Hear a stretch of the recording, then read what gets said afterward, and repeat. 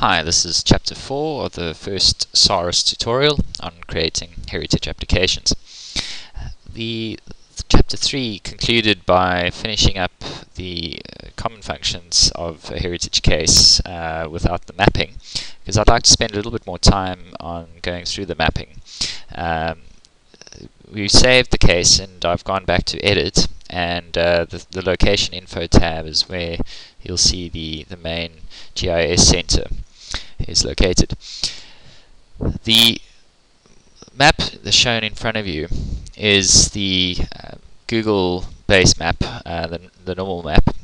You can flip through the other ones available, like the satellite map or the physical map, which are quite useful. The maps are separated into two sections. You'll see the base layers. These are the ones streaming from Google itself.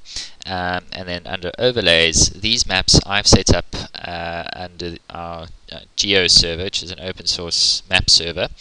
And it's serving up maps I've customized and placed for overlay on to assist with the mapping. One of these is the 250,000 map from Surveys and Mapping. The provincial map, you can choose the municipalities or magisterial districts, and there's also the 1 in 50,000 overlay. The thing to note with these is they can be a little slow. I don't have the fastest map server running at the moment, but just be patient as you wait for the various tiles to spool, and there are some gaps at the moment with the 50,000 map in the conversion. So if we disable the various shapefiles, you'll see there's a couple of little spots in the Northern Cape and the Eastern Cape that didn't pull through. But for most of the country, you'll still be able to use the 1 in 50,000 or the 1 in 250,000 map.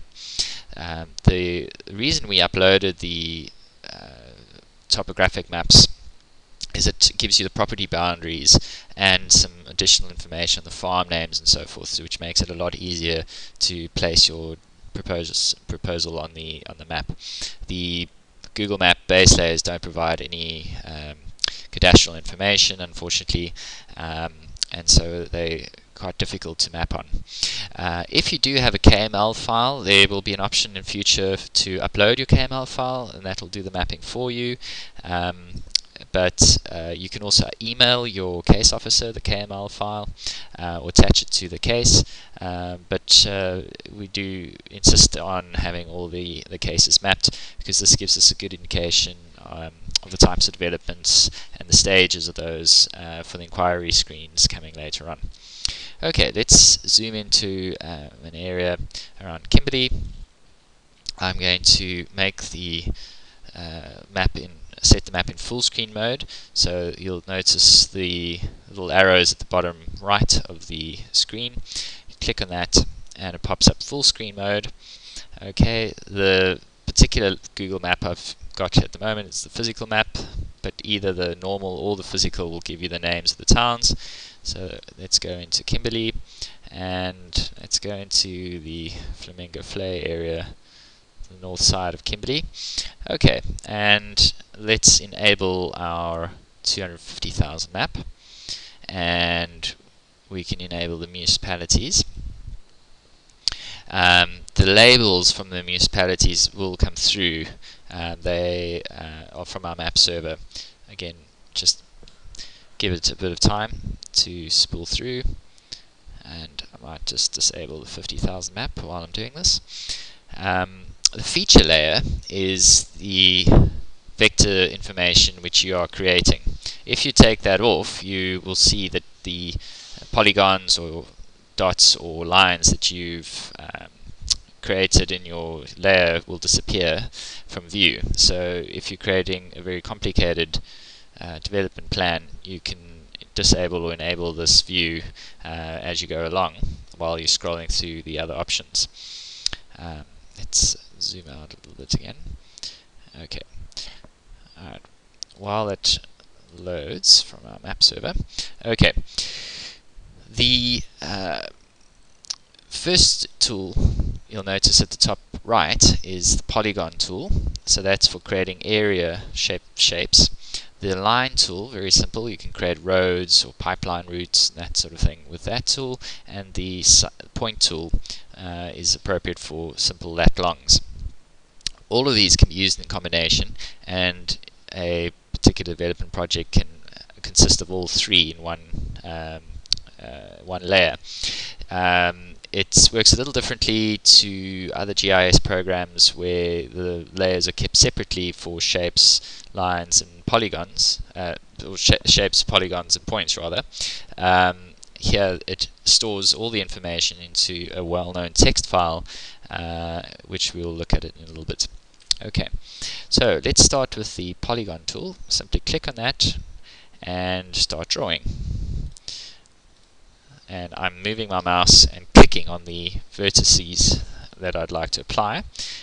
Move around, and then to apply the polygon I simply double click. Okay, now my mouse is free again. I can then select, perhaps the project will include some power lines. Let's say it will go over there and then join up to there, and perhaps some points. Let's just do those for interest sake. Let's add one over there, and perhaps there's some excavation work needed at those points. Okay, great. You'll see the property names are available to you, so you can get a fairly accurate plot of your map that you need to do. And that is it. It's as easy as that. To wrap up, click back on the crosshair tool so that you disable the drawing tool. Click back on the full screen button and you're out. Okay, now hit save, and you'll notice the map is created for you under the location info. Now the view here shows just this polygon. You'll notice that it's zoomed straight into what you mapped.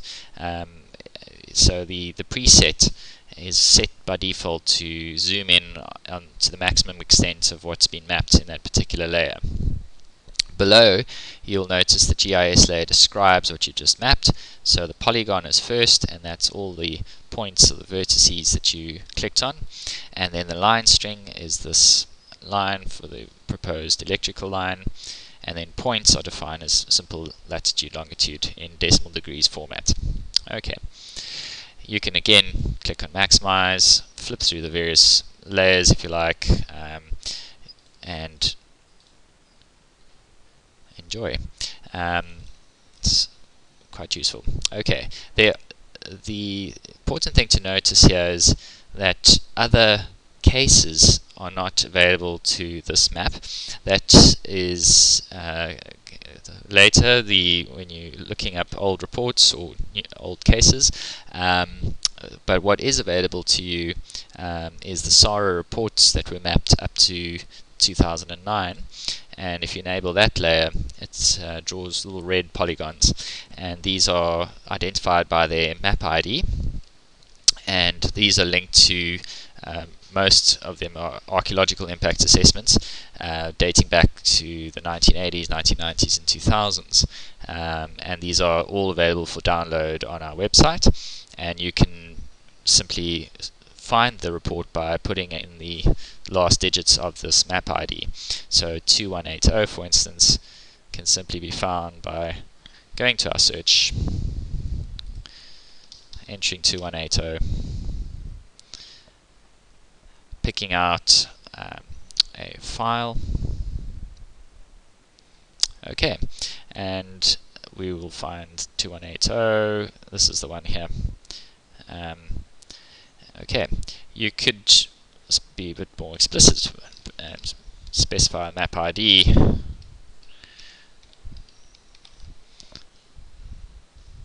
And that will bring it up.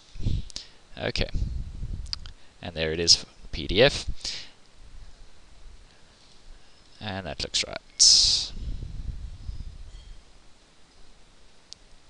Okay. Right.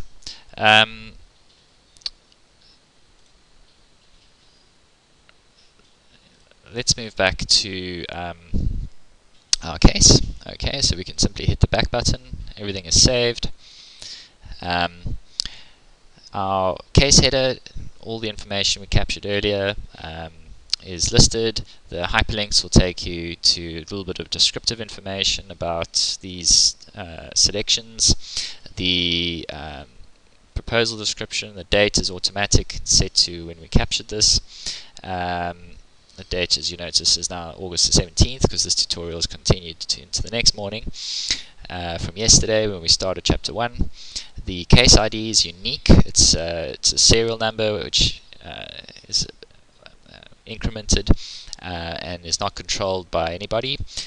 So you can reference the case by the name you gave it, or the case ID, or the case officer will refer to their own numbering system at the relevant heritage authority. So you can use any of those numbers, or even the other authority's reference number. The case can be found by any one of those. Okay, as you'll see, the additional documents, all the EIAs and relevant documentation uploaded to the case are stored on additional documents. The heritage reports are not listed yet because we haven't uploaded any at this stage. Okay, the case images pops up the Lightbox module, and you can flip through a little preview of the images, and these are, as I say, resized to 800 by 600. Okay.